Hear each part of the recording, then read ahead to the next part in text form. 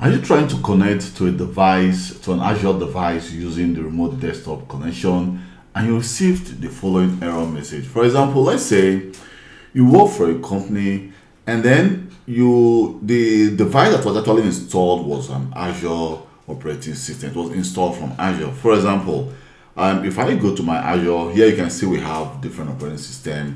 For example, we have this operating system which gives that error message. So you can see it's running, it's on, it's running, but I still receive this error message. So to actually connect to the full desktop using remote desktop connection, you need to actually go to connect, and then here we click connect, and then we can now download the RDP, that's the remote desktop protocol, to actually connect to that device in Azure. It's going to be a full Windows operating system, just like I did. For example, we have here, you can see I have the domain controller, which is the full operating system. So why did you receive this error message?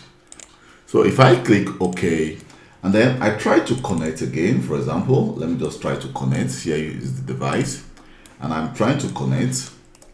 Let me enter my credentials. So this is my domain name, and then enter your password. Here we go, then I'll receive this error message. So one of the major reasons is the following, which I observed. If I go back again to my domain controller, because this device is a domain controller, and I try to search for the C003, let me just go to computers, C003.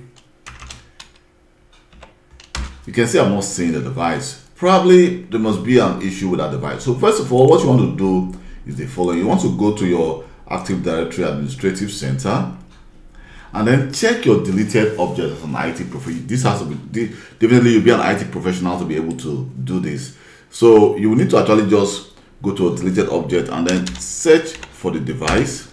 Here you can see we have the device which has been deleted. Then you can now restore that device. So when you restore the device, you want to also go and make sure that the device is found, and then you don't have any error message, that the account is not disabled. So if the account is disabled, you may have issue trying to log on to that device. So now let's try to log on again to that device and see what happens. So if I just double click on the C003, and here we go, and I click connect, and then I use my domain credentials, and then enter my password,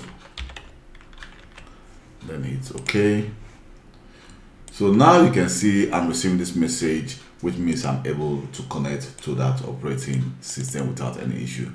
So this is how you solve an issue if you receive an error message that you're not able to connect to your device. Probably the device has been deleted from your Active Directory users and computers in your domain controller.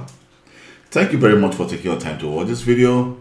My name is Kelvin Johnson, and please don't forget to like and also subscribe to my YouTube channel. You can always share this video if you think this video can help someone else resolve this issue.